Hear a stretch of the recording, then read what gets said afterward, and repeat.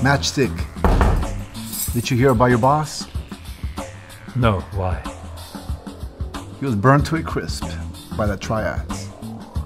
Wow. Yeah, deputy, you wouldn't happen to have any matches, would you? It's your lucky day, Matchstick. Man, am I glad to get out of this place. I'll never have to wear handcuffs again. Matt! George. You're just a big man I want to see. Sit down. Hey man, are you kidding me about this contract? Why I should give you more than that for my intake when I'm doing all the work? Well, that's the whole point.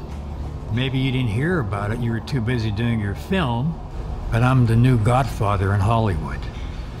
And you will pay a tax. This is not the 1980 anymore. You cannot bully people like this, sir. You can't take that partnership contract and shove it up your head. You shouldn't have done that, Georgie.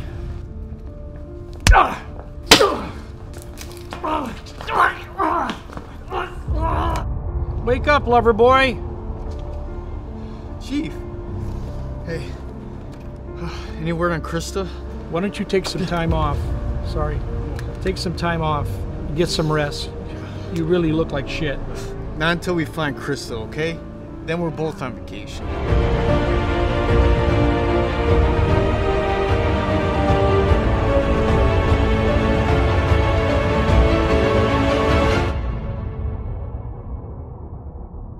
You shouldn't have done that, Georgie.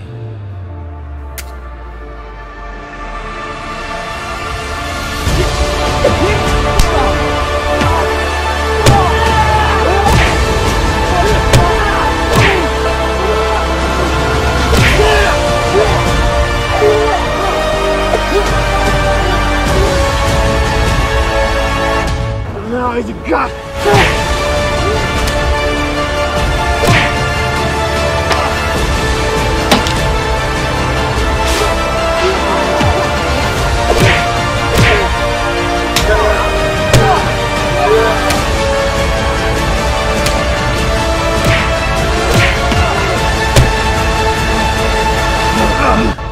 You don't deserve to live, neither does your father. I'll kill them both like I killed his boss.